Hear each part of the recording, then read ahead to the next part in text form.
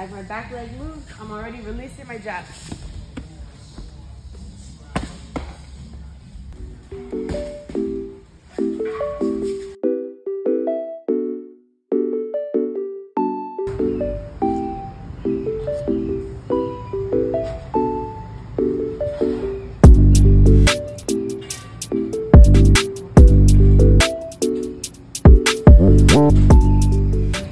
Going to Target, get an umbrella. Oh, this one's cute. Oh, it's not soft. It's better. This is kind of cute too. Little girl. Okay.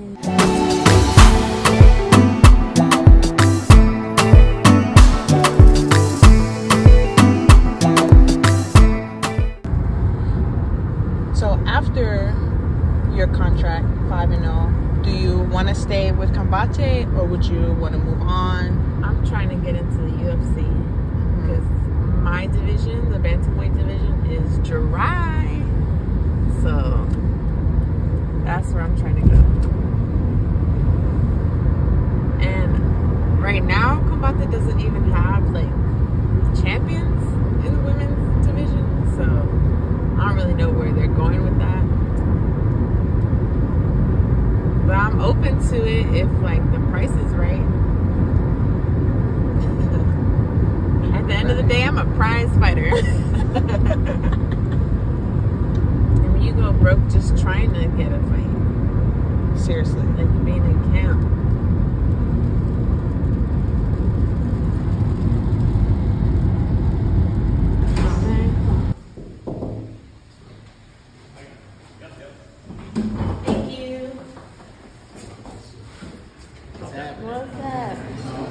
Follow me around.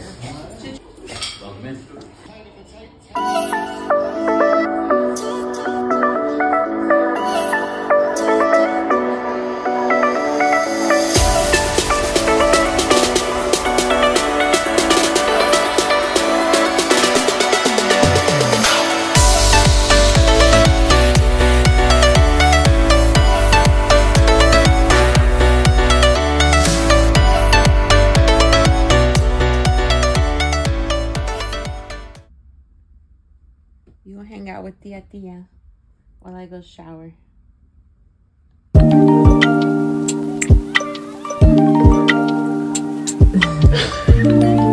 out the beanie.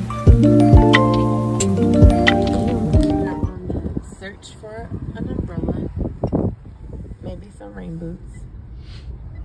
Who would have known? That's what I will be looking for in San Diego.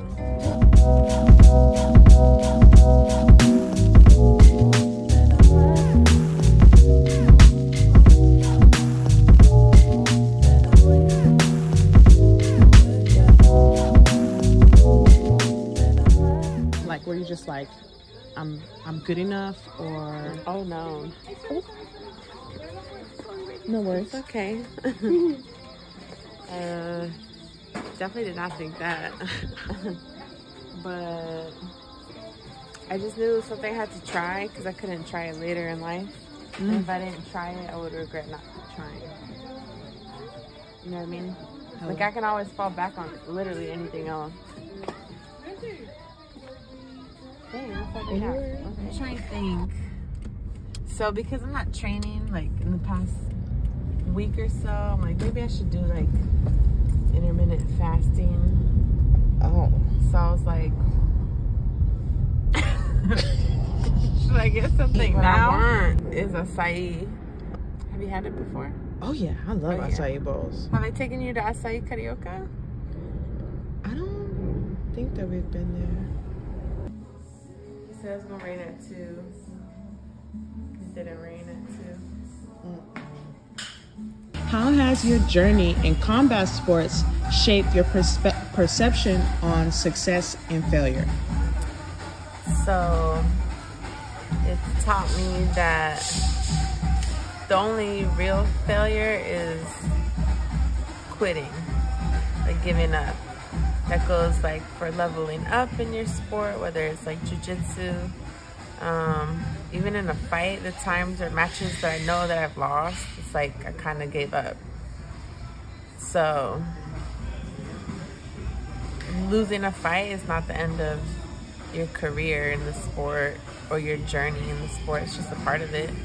And if you don't learn from that, that's the only time you're actually losing. And the success is just consistency, showing up all the time. That's really it. Are there any fighters, past or present, who you look up to or draw inspiration from? Definitely. We're talking about female fighters. I moved out here to train with Tiffany Vansus, who's my favorite striker. And as I've gotten to know her, she's definitely inspired me. She retired the top of her game. And just being that close to somebody, knowing that like they're able to do that, it helps me believe that I can do that too in my sport. And that's just one off the top of my head. I train with a bunch of other female fighters who have way more experience than me, like Angie, Jenna in jiu-jitsu, you know, like, so just watching their journeys too, and especially with those two girls, they've been doing this for a minute, and it tells me like I still got time in my career. Like I think women, low-key, we get better with age. So I'm looking forward to like whooping ass when I'm almost 40.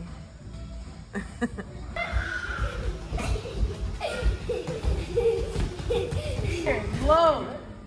Bend your knees so you're not tall, because we have to touch the knee.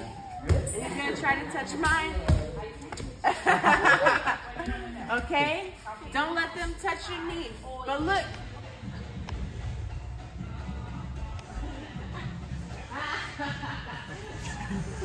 Go over the shoulders. Look. All right, girls, go get water.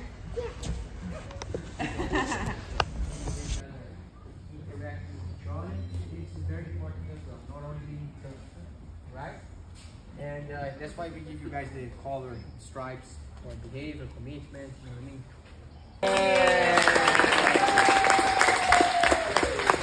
Relax. You good?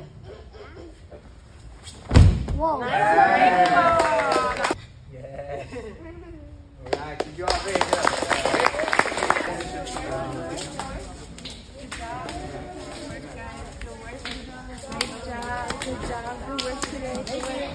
So, what you got for the rest of the night? So I'm injured, so I'm not hopping in the class. Just finishing up on the assault bike. Just nice and chill because I had body work done, so I'm not trying to do anything crazy to mess it up. And then tomorrow, start the day teaching all over again.